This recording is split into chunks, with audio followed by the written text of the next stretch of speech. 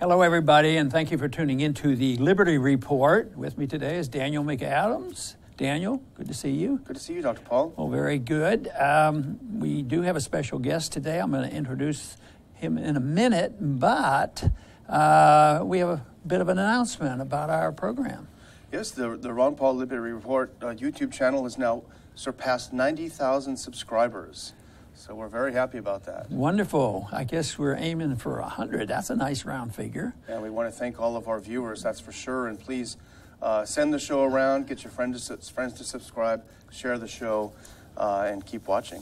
Well, very good. And our guest today is involved in politics, somebody I met during my campaigning up in the state of Maine.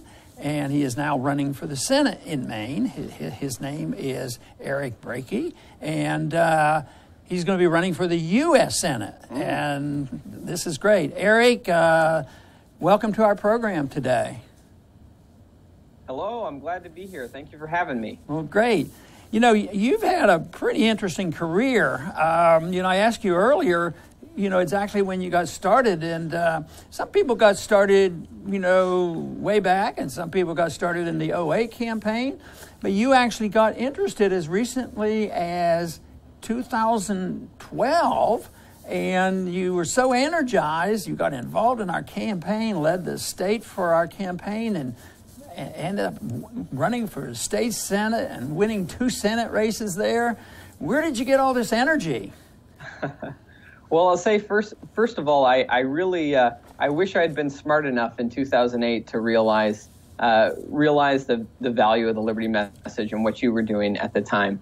Unfortunately, it took a few years of my older brother and some folks around me knocking the message into my head before I finally got it, and I finally put those folks like Bill O'Reilly and Sean Hannity to the side and realized that what Fox News told me it meant to be a Republican was not actually what it meant to be someone who believed in limited government and the Constitution.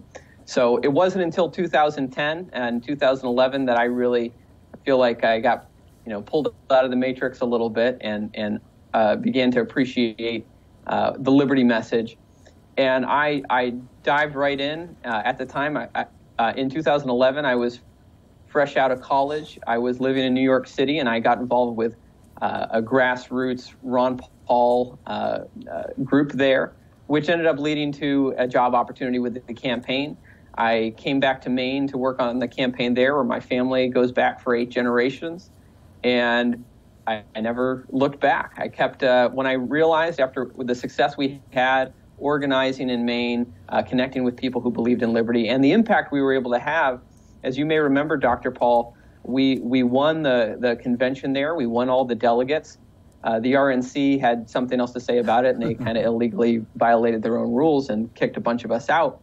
But it really showed me what a few well-organized people really working towards liberty can accomplish if you are dedicated and organized. And I've just been doing it ever since you retired from Congress and kind of handed the liberty torch on to all of us.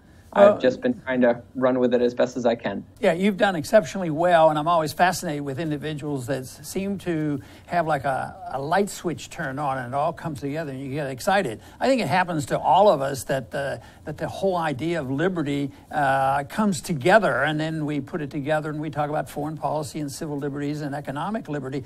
But do you recall in that transition that you had, was there one thing that really turned the switch on, or one thing that was more difficult to say, well, I'm for liberty, but I don't know if I want to let people do A, B, C. Did you have any of that, or did you just sort of transition in rather smoothly? Well, I'll say the hardest thing and the last thing I kind of held on to was kind of the neoconservative foreign policy ideas.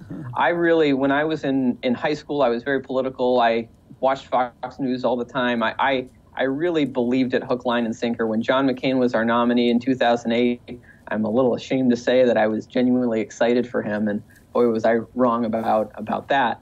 But it was the foreign policy that was very difficult for me, and to really acknowledge my own places where I had been wrong in the past, and what those ideas had led to, the mess in Iraq and Afghanistan, what that had led to. That can be hard to admit to yourself.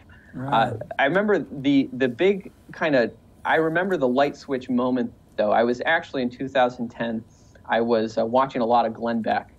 And I remember there was a day on his program. He had a whole week devoted to, let's look at different ways we can cut spending in different programs, and let's put all the sacred cows on the table.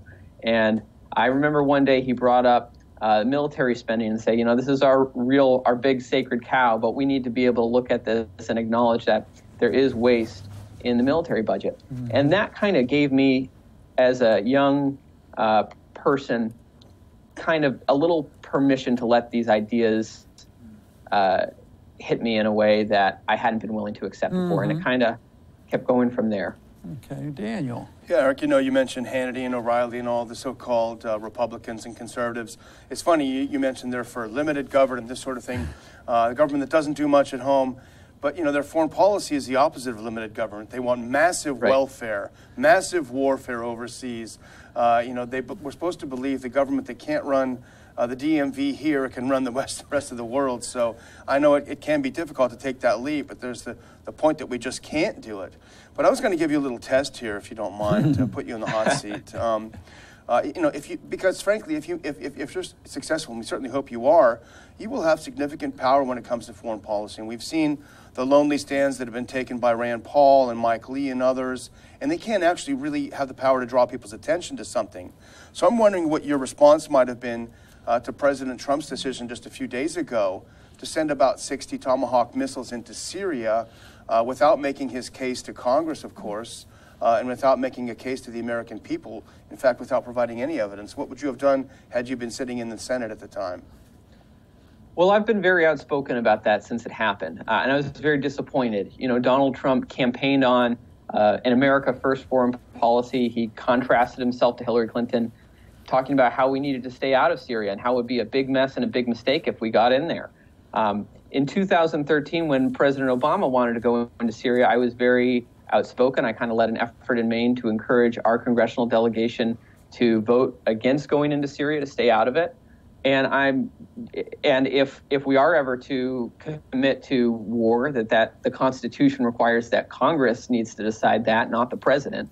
And I'm just as committed to that idea and those principles now with a Republican president as I was in the past with a Democrat president. Sometimes I get a little discouraged. It seems like whichever party is out of power suddenly becomes the party of the Constitution. And then the moment they get in power, they seem to forget about it all again. And that's discouraging. I'm for the Constitution any day of the week, no matter who's in power. And I would hope that we would all be so principled.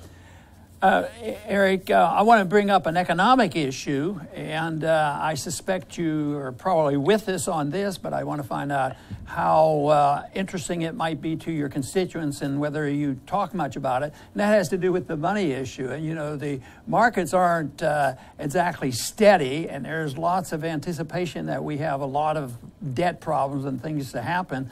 But, the Federal Reserve has always been a big issue with me, and it is instrumental in providing the temporary funds for welfare and warfare.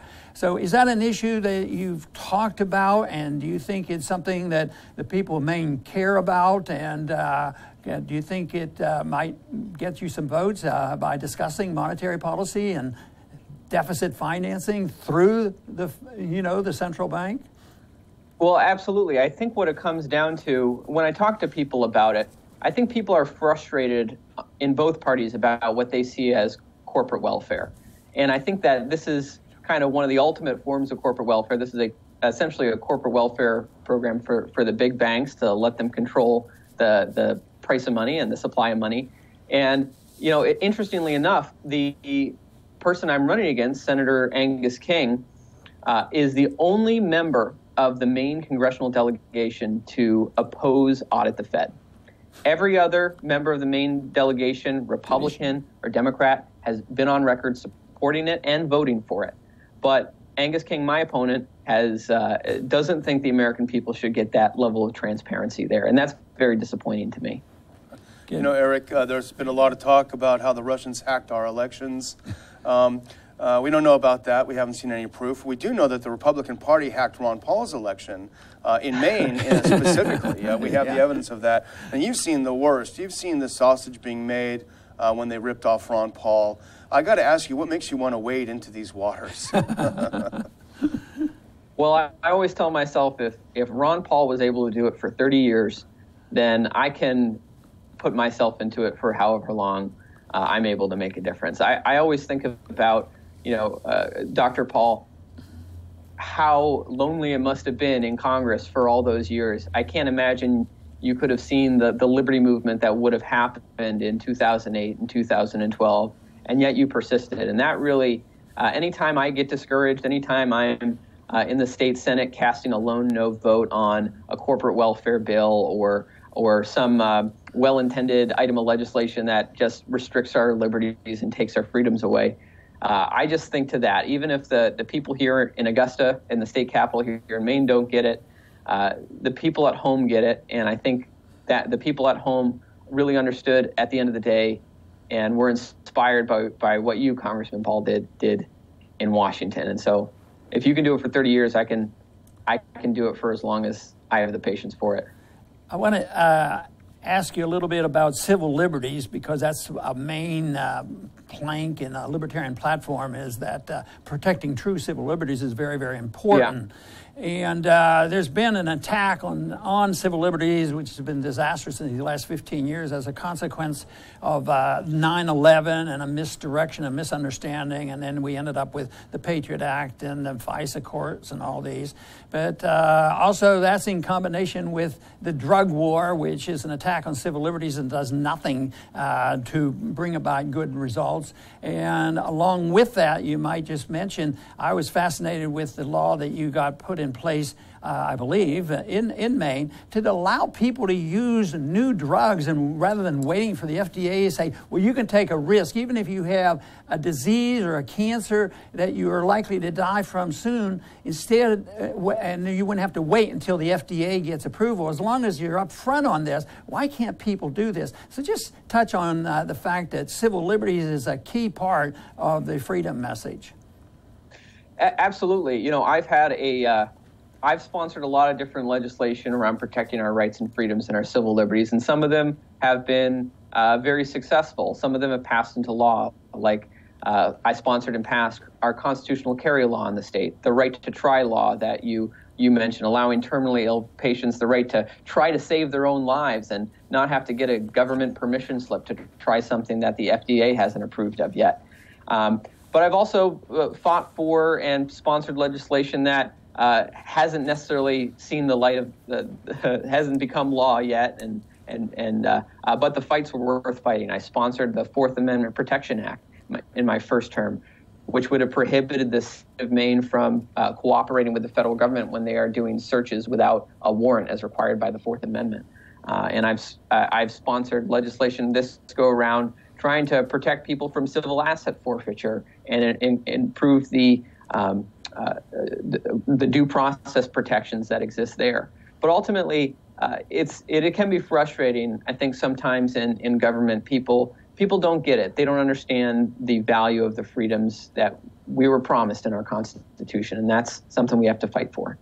That's wonderful, and we're going to need to go shortly, but I want to give you a chance to invite our viewers to help you out, where they can go to help you, because I know what it's like campaigning, and you do need supporters, and you were a worker and came in and joined our campaign. You need the volunteers, you need to raise money, and if people listening to this audience think you're a good candidate, which I sincerely believe, or you wouldn't be on this show, and you've worked with me, and I believe you're going into it with your eyes wide open, and you know what you're getting into, but you're going into it for the right reason.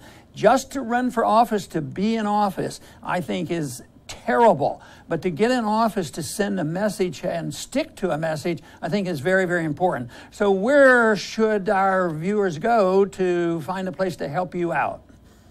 Well, folks can go to www.ericbrakey.com, and you can see our announcement campaign video. And while you're there, if you wanted to chip in $50 or $25 to help get this campaign for liberty for the little guy off the ground and going, it's certainly much appreciated. And I'm really happy to be on here today with you, Dr. Paul. Well, that's wonderful, Eric, and I want to thank you very much for being on, because I know our viewers will be very interested in what you're doing, and they'll be watching to see what comes of this. And I think it's really great that you've had the experience, and you've won a Senate. You've been elected twice into the Senate for Maine. So I think with a state like Maine and size and libertarian leanings, and we've had a lot of success up there, I think you're going to do well. Thank you very much for being with us today. Thank you, Dr. Paul. And I want to thank our viewers for being with us today, and please come back soon to the Liberty Report.